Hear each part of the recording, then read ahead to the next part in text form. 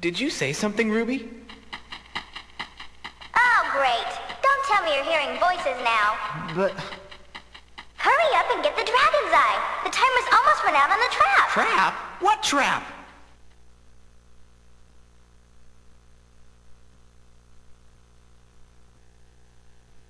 Whoa! This trap! Why didn't you tell me about that earlier? I did, but you were too wrapped up in getting the jewel to listen. Oh yeah, the jewel.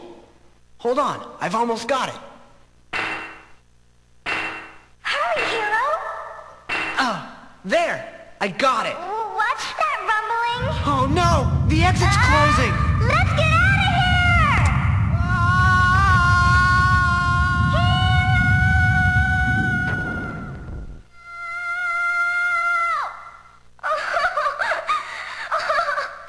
Oh, Hiro! Don't die on me! You just can't die! I'm okay, Ruby. It's just a few bruises. Okay, that's it. No more exploring for us. I've had it. We always end up getting in some sort of trouble. Shh! Ruby! Listen. What? Ah! Come on, Ruby, let's get out of here! Well, looks like you've caught us in another messy situation. Oh, by the way, if you haven't figured it out, my name is Hiro. And the flying cat is named Ruby. She says she's actually a baby red dragon, but I don't know if I quite believe her. She doesn't care though. We've been friends for what seems like forever. My grandfather Gwyn is an archaeologist who taught us how to explore ancient ruins like this. Well, not exactly like this. Grandpa'd have a coronary if he saw me in this kind of danger, but you get the idea. I think it's so cool that these dungeons and ruins that time forgot can be found and explored by someone like me. This world is full of wonderful legends. The Blue Star, from which our ancestors supposedly came. Tales of dragons and heroic dragon masters. A magic city that flew in the sky. And the goddess of love and beauty, Althena. All those legends and places have to be true. I believe them more with every step I take in places like this. The world I live in today is the result of things that happened long ago. Someday, I'll gather enough information from ruins like these to prove that, and maybe even get to see the goddess Althena. Hiro! Boston, move! I think we lost him! Whoa!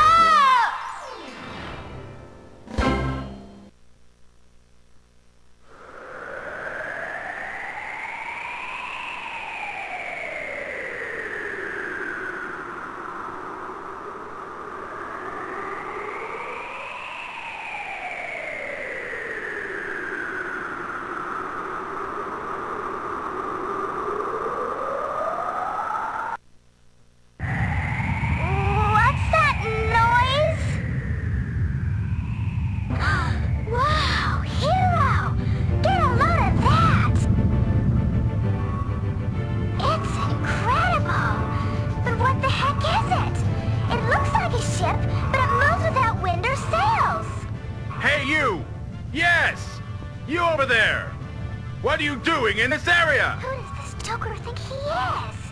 We might ask you the same thing, mister! I wasn't talking to your cat! I was talking to you, boy! Hello? Time for your eye exam! I am not a cat! Knock it off, Ruby. You're gonna get us in trouble. My name is Hiro, and this is Ruby. Identify yourself.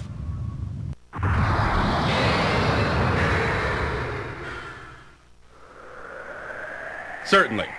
I am White Knight Leo, leader of Althena's Guard, and this is the dragon ship Destiny. Now then, listen up. You kids need to evacuate this area. A confrontation is about to take place. I don't want to see any civilians accidentally caught in the middle of this thing. Return to your home immediately. Move it! Helmsman, set a new course. Destination, the Blue Spire. Ha! That guy seemed a little full of himself if you ask me. But he did say he was the leader of Althena's Guard. I wonder if that's the same Althena you told me about.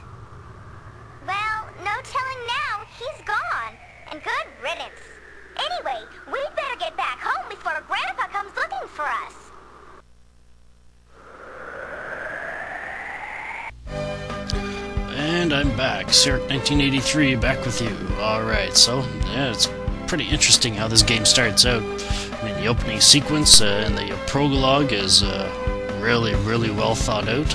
And even the beginning of this game is really fun. You gotta admit, every single time that opening sequence where Hiro falls, I just laugh just because the look on his face of the avatar, of the little sprite going down is just hilarious to me.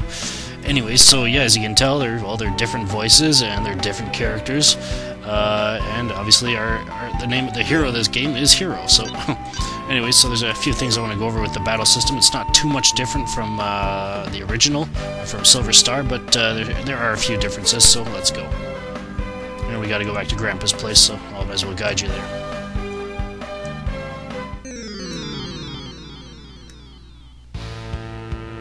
Alrighty, here's our first enemy.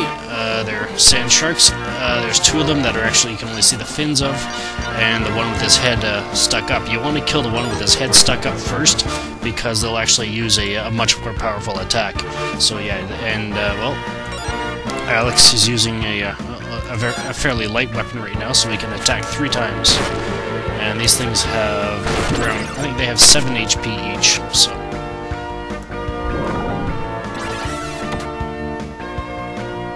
And there's also another aspect of this game that is fairly new.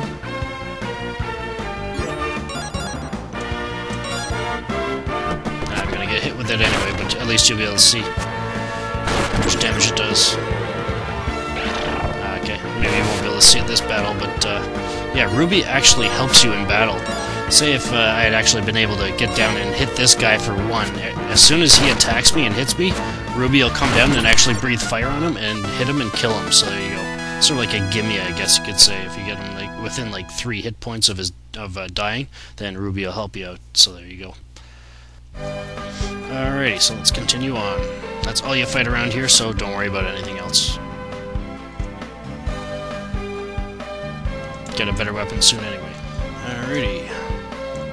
Oh, what's that? I guess it must be the Dragon Ship Destiny, or whatever they called it. Oh, there's Grandpa's house, so let's head on in. And I really don't want to go in there just yet, because, well, you can use this it's a statue of Athena, so you can use it to heal up. And a few things to go over with you. Well, in this game, you actually start with magic, rather than having to wait for somebody to give it to you. And in this case, Hiro uses wind magic, and his first spell is the boomerang attack. It's pretty powerful for this part of the game, so it'll be coming handy coming up. Same with the jump attack, that is actually pretty powerful. It's about twice as powerful as the boomerang attack, and it's ranged. Both of them are ranged, and it's infinite range, so you can be at complete opposite ends of the battlefield and you'll still hit. And yeah, so you use MP. But another thing you might notice is that you see at a level here, level 1 boomerang magic. That means you can actually level up your spells with something called magic points, or magic experience points. Let's see, can you see anything here? No, okay, I don't think so. But yeah, you can get magic experience points after each battle, and you can use those to upgrade your spells when you get enough of them. I won't be doing that for a while, but that's just to let you know about it. And as you can see, silver is still the currency of choice in this game, and experience is, well, what you'd expect it to be. Also, in this game, related to the magic experience, is that in this game you can actually save it anywhere, any dungeon on the world map, anywhere, except for maybe the battles or whatever. But you can save it anywhere. However, in order to save it at all, you actually it actually costs you 15 magic experience, and you can see the 40M there below Hiro and Ruby.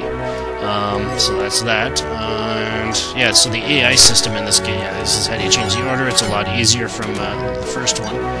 What's this memory? Yeah, okay, so this is the different, I guess you could say, sort of like gambits in Final Fantasy XII, where you can actually set up tactics that you can tell them to do during battle, and you don't have to do anything. So AI in this game actually utilizes automatically attacks, magic, or even items. So that's pretty much what that auto AI or whatever did in the first one. If you turned it on and you went with AI, it would actually, it would actually use attacks, magic, and items in battle if you had them turned on.